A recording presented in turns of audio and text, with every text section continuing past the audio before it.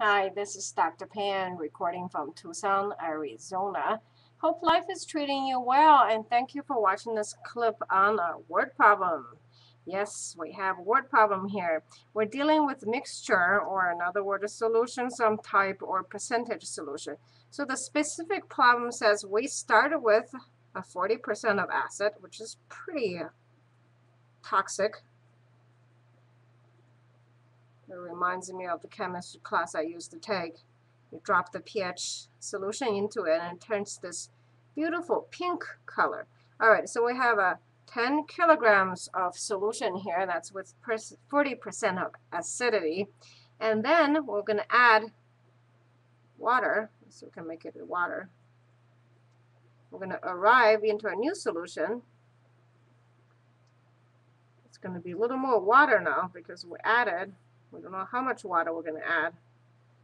Water added. Now, technically, you can't separate the solution and the water, but to make it clear or better to demonstrate on paper, I separated here, but technically you can't see the water added. It's not as if there's a line there. Okay, so let's see we added an X amount of water. Okay, this is the acid we had before. So solving this kind of problem, what really that's important is acid amount does not change before and after. Okay, so this is before and this is after. Here's the change in the middle. Okay, so acid amount at the beginning of the solution is 40% of 10 kilograms, which is really just 4 kilograms because 40% is really 0.4. 0.4 times 10 is 4 kilograms. Okay, now we added water, so did not change the acid, and then we arrived equal sign of 8% solution. 8% of how much is the solution? 10, whatever we had before, plus the X amount water we added. We don't know how much X is. However, here's the important part. You got to find out what's unchanged. Okay, acid amount here and acid amount here does not change because in between, here is the before system, here's the after system, here's the change. We only change the water amount, not the acid amount. Thus the equal sign. Equal sign literally means it's unchanged. Okay, so acid amount does not change because we simply added water.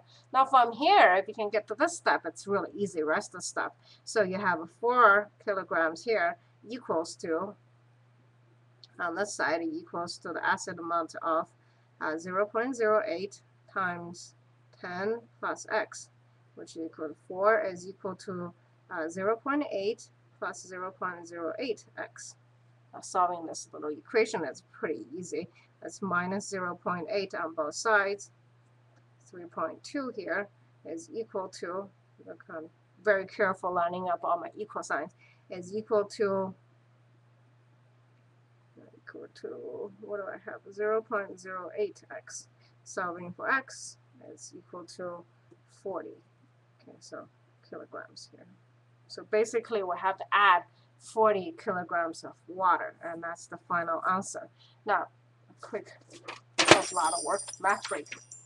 It's planting season. I got my University of Wisconsin magazine. I think it's bi-monthly, or actually monthly? I don't know.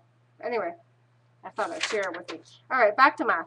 So in solving this type of problem, what's really important is you figure out what is unchanged.